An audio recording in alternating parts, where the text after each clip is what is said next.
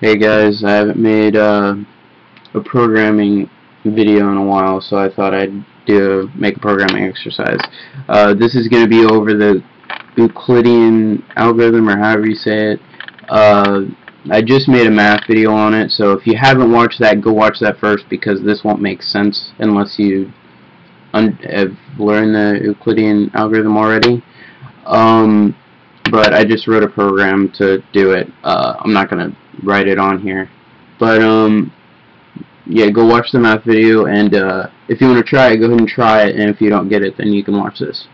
But I'll just walk through it.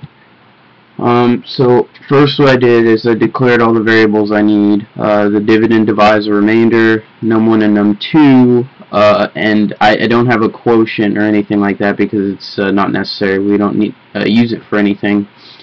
This is sort of just informing the person, you know, what the program's going to do. The purpose of num1 and num2 is just so that the user inputs them into, you know, they take in both numbers, and then depending on which one is larger, or if they're the same, it would fall under this category. But say if the first one they enter is bigger than the second one, remember in the math one, the bigger number becomes the dividend and the smaller number becomes the divisor. So that's why I did it like that. And then otherwise, if num1 is less than or equal to num2, it gets put in the opposite way. So and then I have a do while loop, and it just loops until the remainder is equal to 0.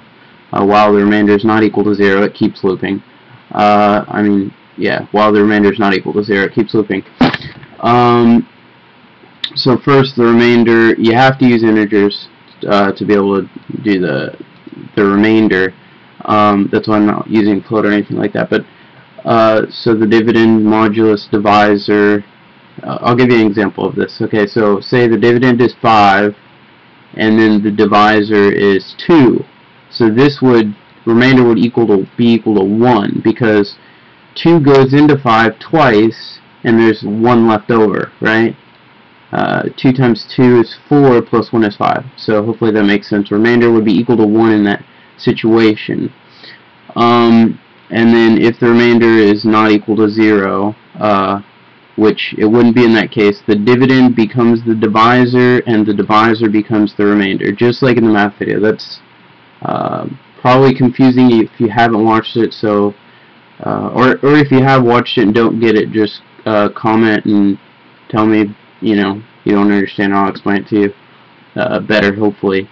And then but say the numbers were, I don't know, 25 and 5, so it would there would be no remainder after that, and 25 would have been the dividend because it was the bigger number, and 5 would be the divisor. So the greatest common factor of both would be 5, and it would break the loop, come out here and say the GCF of num1, so 25 and 5 is 5, and then set W is basically, it spaces out and it lines everything up. It's actually real cool. If you want to use it, you have to include IOmanip and using the standard set W, and that'll let you do this. And this means how many times you're going to space out. So this is going to space this out 15 times.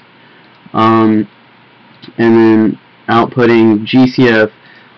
This is the proof here. I'll just run it because otherwise it's going to be confusing. Okay. Enter the first number. So we could do like in the other video, I used 123 and 36. The GCF 123 and 36 is 3, and the proof is 3 times 41 is 123, and 3 times 12 is 36. And I have it down here. Let's see if I can't move it. Fuck. Okay, well, I guess it'll be alright. I'm trying to explain this part right here. Okay, the way I get 41 is you take the number and you divide it by the divisor. So if it was so 123 divided by 3 is 41.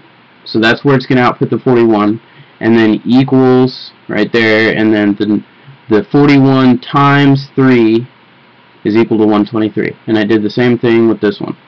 So this would be 36 divided by 3 is 12 equals 12 times 3, right, is 36. So hopefully that makes sense and it works. So if you have any questions or anything like that, just ask. If you want the code, you can ask me also. Thanks.